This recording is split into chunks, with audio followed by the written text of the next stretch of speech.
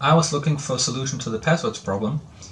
That's when I found the PasswordsFAST hardware password manager, and it costs around 20 euros on Amazon. And I basically want to know how secure is this thing. So when you Google, you will find some stories about it. You find their official website, some marketing videos. But that's pretty much it. You don't find any real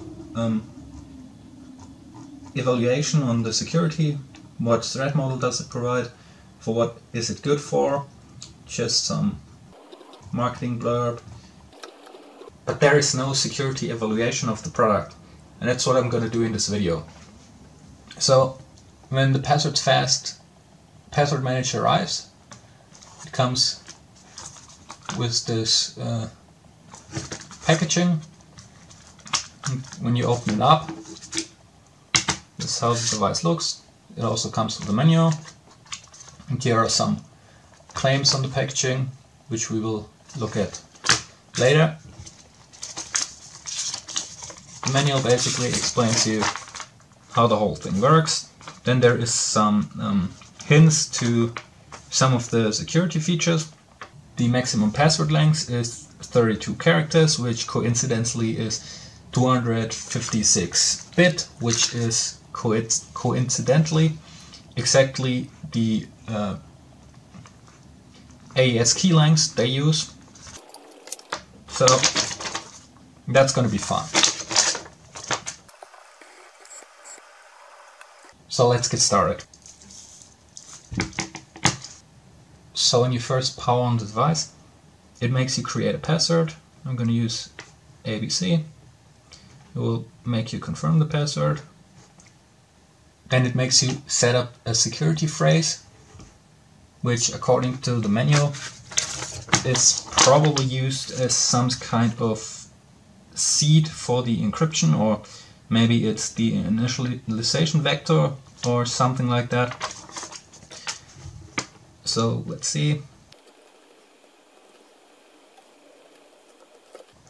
And once you do this, it says device is initialized. Then you can enter your password entries. I'm just going to use test, and then you enter the username. I'll use foo. Then you enter the password. And it's also 32 characters, the maximum password length. And then you have a password entry. You can search for this. For example, if I search for test, it will find it, and then you can look up your passwords that you saved in here. Then when you power off the device and power it on again, it will ask for the password that you initially set up. So the password is ABC, but I'm just going to use something else, and let's see if they got some sort of brute force protection. The manual claims that after 5 wrong tries there is a delay of some sort. Okay, now it says too many failed logins, turning device off. Okay. It won't turn off. Okay, I guess that's the forced wait time that you have to sit through as an attacker in case you're doing brute forcing. So yeah, one might think that's pretty efficient, because an attacker now has tried 5 different passwords and he has to wait all this long time.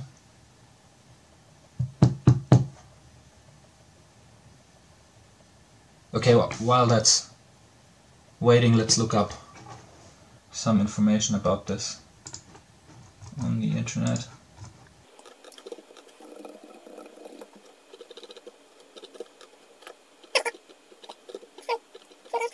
Someone asked what crypto they use, and basically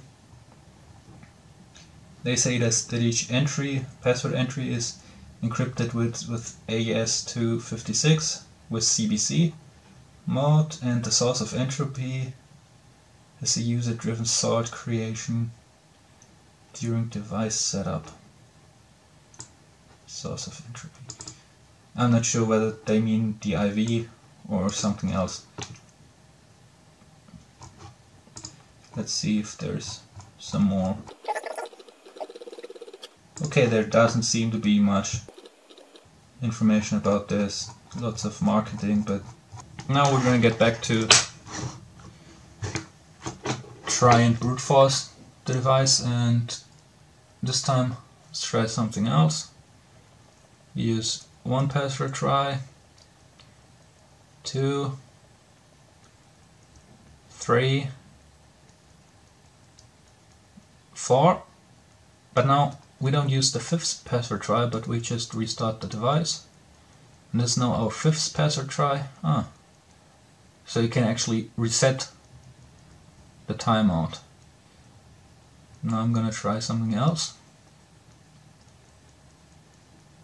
Okay, now we have this forced wait. Now getting out the battery. Restart it. Oh. And now we're back again. So this isn't an efficient brute force protection.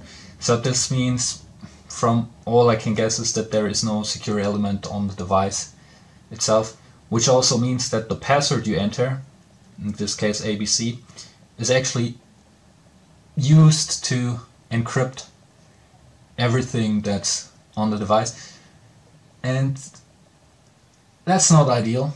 And we'll have to see whether they even use a key derivation function or something like that, or whether they use whatever you enter here directly as the AES key, because it's 32 characters. It's exactly the key length of AES that they claim to use, so that doesn't make me very confident in the device itself. Now, so far we've seen what the device can do. We've seen that it doesn't have very good protection against brute forcing it, so in case you lose the device, an attacker can still brute force the password that you set on the device. Some other devices, for example a smart card, they have a secure element. Actually, this whole smart card is the secure element, where there is logic inside the chip that limits the tries you have. So, and it's extremely hard to break this logic in the hardware itself. Here it's all only software limitations. So let's look at the other claims they have. No need to remember multiple passwords. Yeah, that's true. You can save up to 125 passwords on this. Create stronger passwords. Okay. Well, yeah, it's no need to remember the passwords, but the problem is creating a strong password. Let's create a new password. Let's call this one. Doesn't matter. So now I create the password and I enter something like this, and then a number, and then special character, like that. Now that looks complicated, but is this really random? Is this really good quality password? I'm not sure about that. I'm not entirely sure. And also, while you don't have to remember it, you have to manually type this. And as you can, this is like, I'm not really sure. I mean there are other devices that use USB, a USB hit device, where you push a button and it enters it via emulating a USB keyboard.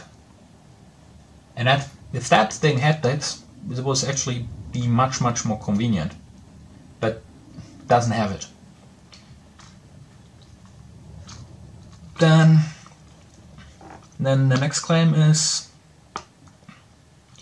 they use AES 256, which is the standard approved by the NSA for encrypting top secret information only you can unlock.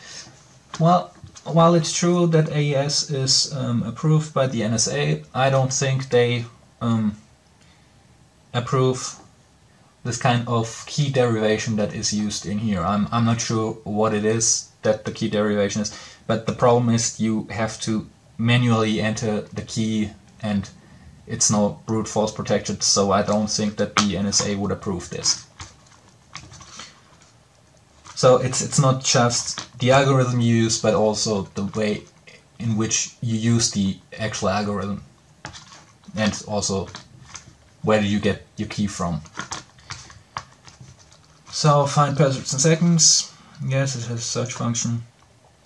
All data is stored permanently in memory. Yes, we tried that. We took out the battery and the passwords were still there. Then it's great for seniors. I don't know whether they mean with seniors elderly people or like high school seniors, because for seniors the keys, they're small and it's really they don't click, these keys. This is one key, this key, the down key actually clicks. None of the others actually really click. Okay, so some of them do click slightly, but I suppose all keys are supposed to be like this key here. But they're not, they're really flimsy, and if we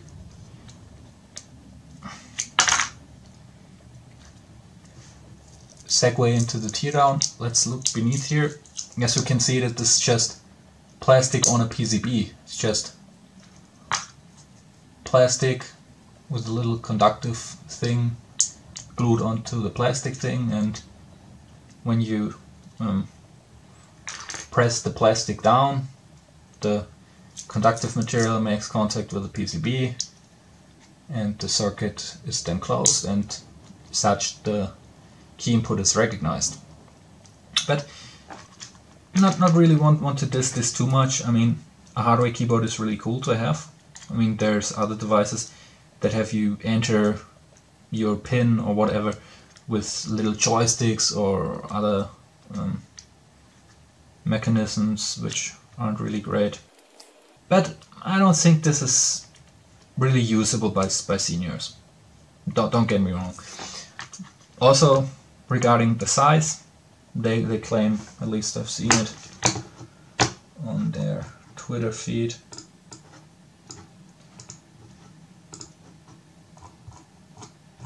here they claim that you can put it inside your wallet. The problem is, this is a credit card and the size, it's bigger, and so it will not fit most wallets, because most wallets will fit exactly this and not this bigger dimensions. So let's tear this thing apart and look inside.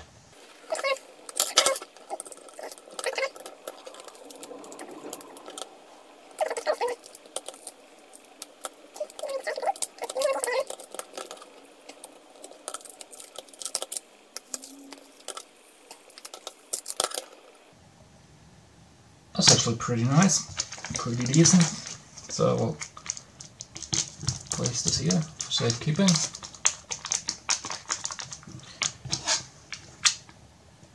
Now the screws.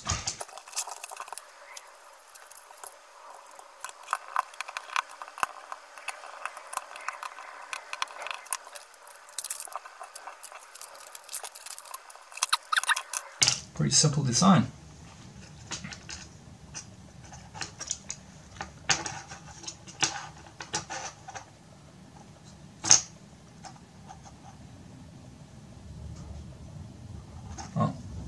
Let's break out the microscope.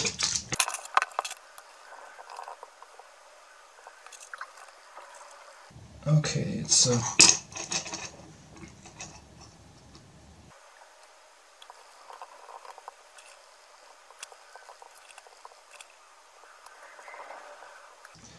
me just get some screenshots of all the components. battery holder. Then we have RxTX. Okay, so let's research these. Let's see, okay, it doesn't find anything on that chip.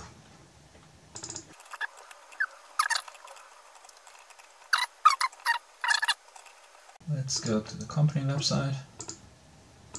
Yeah, give me all your malware.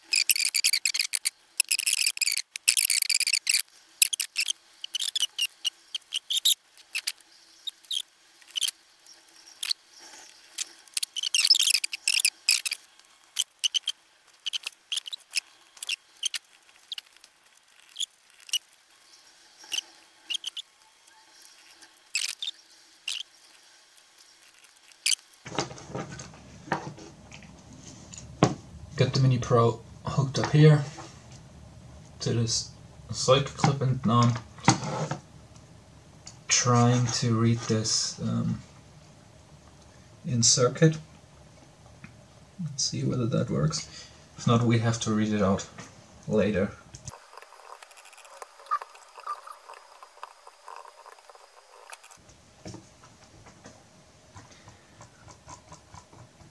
Okay, that looks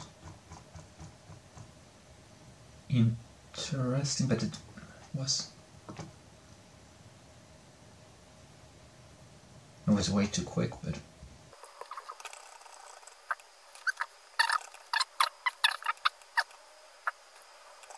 so I can't really figure out what this data means and whether it's actually read correctly.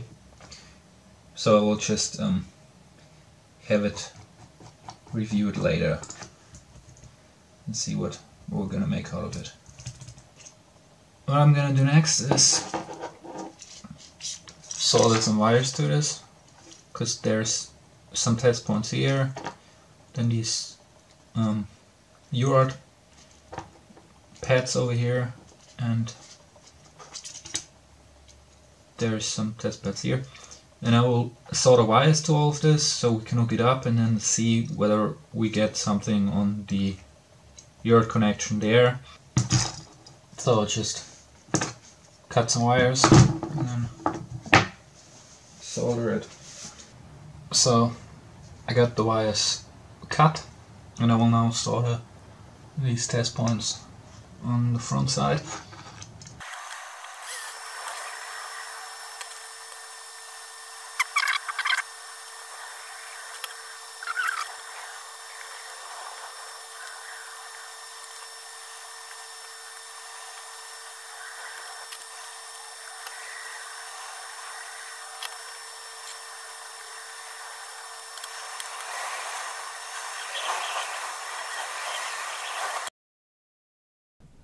Now I put it all back together.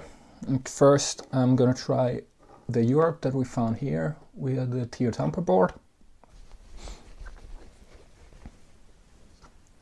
And to press the buttons I used this old keypad from a Nintendo.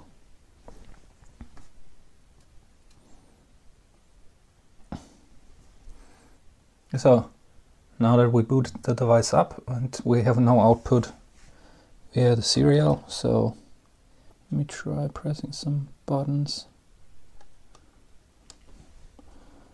And these actually don't work. Anyway,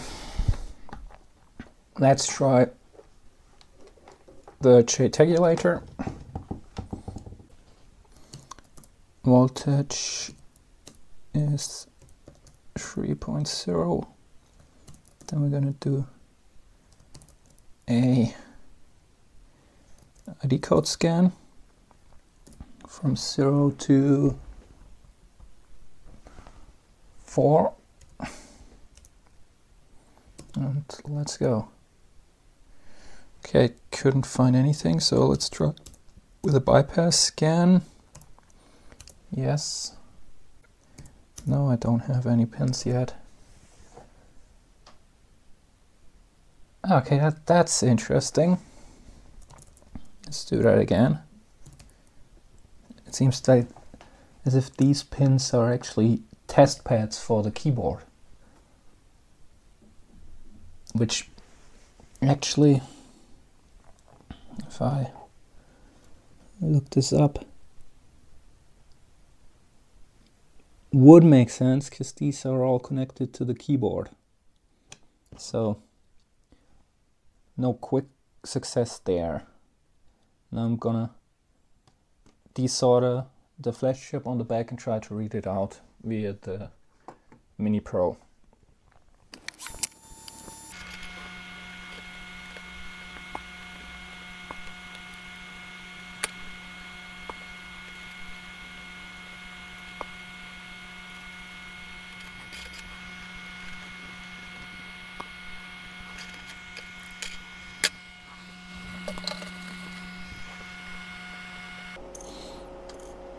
Okay, it's not the cleanest desolder, but it'll do.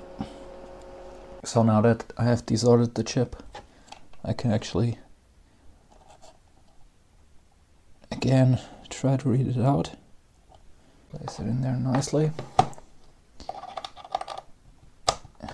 Connect the Mini Pro. And then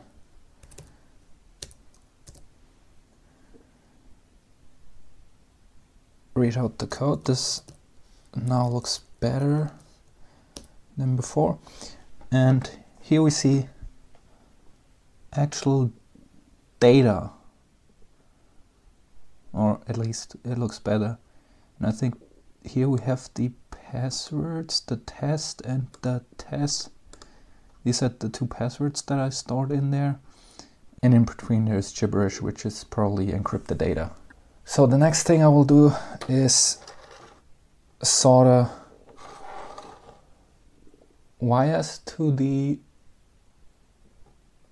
pads where this EEPROM was supposed to be, and then connect it via an external connector so I can use the device to write different passwords in the memory, then dump it via the Mini Pro, and then see whether I can somehow reverse engineer the encoding and see how exactly they encrypted with AES.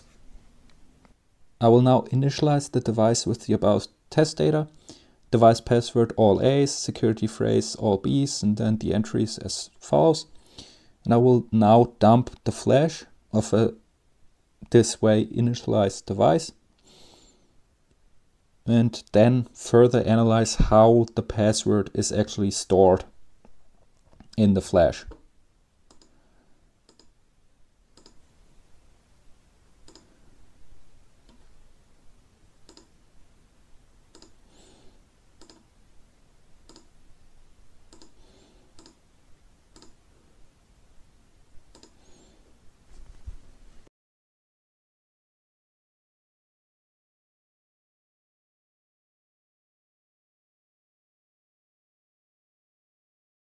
So now I have dumped the flash of a total of 4 different device password, security phrase and entry combinations. And now we will analyze these different combinations. First I will look at the layout of the first dump that I took. And as you can see, here are our descriptions. This was the C, then the F, and the C with an A at the end. And between these descriptions there's these parts here which look like gibberish, which are most likely the username and the password, but these are encrypted. And if you see here, this is 64 byte. This could possibly be the username. And here we have 32 bytes, which can possibly be the password, which is 32 characters long. And here we also see something quite interesting. This is actually the test data 1, in which the entry 1 and the entry 3 have almost identical data, except for the description of the entry 3, it ends with an A instead of a C. You can see it here, the A at the end. And it's quite interesting that these entries, here this is the first entry, and this is the third entry, they're actually identical. Also, the encrypted data is identical. Obviously, the description isn't identical because the device doesn't allow two entries to have the same descriptions. Hence, I changed the last letter to an A here. But the encrypted part, which is, as previously explained, likely the username and password, they're identical. This means that this encryption does not use a separate initialization vector for each entry to be encrypted. So they all use the same key and initialization vector. So if you ask a cryptographic expert, he will tell you that this is bad, because usually what you should do is to generate a random initialization vector for each of these entries, so that even if the content is the same, it gets encrypted to a different value. So here I can now, as an attacker, if I find this device and dump the memory, I can see that this entry has the same username and the same password as this entry. And obviously, if this doesn't have like CC, but this has, for example, bank, and this here has email, I know that this user's email account has the same username and password as the user's bank account. Realistically speaking, the information gained from this is very little, but from a cryptography point of view, you shouldn't be able to gain this information in a properly implemented crypto system. So at the beginning of the dump, you see that the first entry is actually not a password entry, but it is some sort of header. It is also interesting to see that the number here is 2, while the number here is 1, and the number of the next entry is 1 as well. So every password entry has the number 1, while the header has the number 2. If we now compare these, for example, we compared the first data dump that we took to the second data dump. We actually only take, let's say, the 31st lines of this comparison. We see that the first test we took and the second test, which used the same device password and a security phrase, and also the first entry is identical. They also are identical here in the dump, except for some numbers that change. For example, the second number here in this tag of each entry is different, and here are some other differences. But the rest in this header here remains the same, and also in here remains the same. So this means that there is no additional randomization for the encryption. For example, to take a randomized initialization vector, or to have a data encryption key, which is then protected by the password that the user enters. No, the whole encryption key is derived directly from the device password and the security phrase. Next, we compare the first dump that we took against the third. And in the first and third, we only changed the device password. So the security phrase remains the same. And as you can see, this line here changes between these dumps. And also, the encrypted username and password of the first entry changes. So this means actually something good. This means that the encryption is actually dependent on the device password that the user set. So an attacker really has to get the device password in order to decrypt it. Next thing we can do is compare it against the first data set that we took. And in the last data set, we actually have the same device password as here on the left, but we changed the security phrase. So here on the right, we have a different security phrase as here on the left, but the device password is the same. And we see that these two lines change. Previously, when we only changed the device password, only this line changes. But in this case, these two lines change. And also the encryption is again different. Now, to be honest, I don't really know how the encryption key is derived from the device password and the security phrase.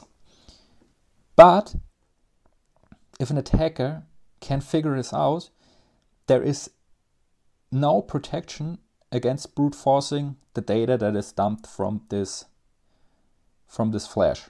So this means that the user must choose a device password strong enough to withstand an exhaustive key search that is not bound by any restrictions. Usually, what you would expect in devices such as this is a secure hardware element, for example, a secure memory, such as the Atmel 8088SC or some other device, which actually restricts the number of tries you have on the encryption key. So there is a hardware element that actually enforces that you only have X number of tries for the passphrase to get it correct and then extract the encryption key.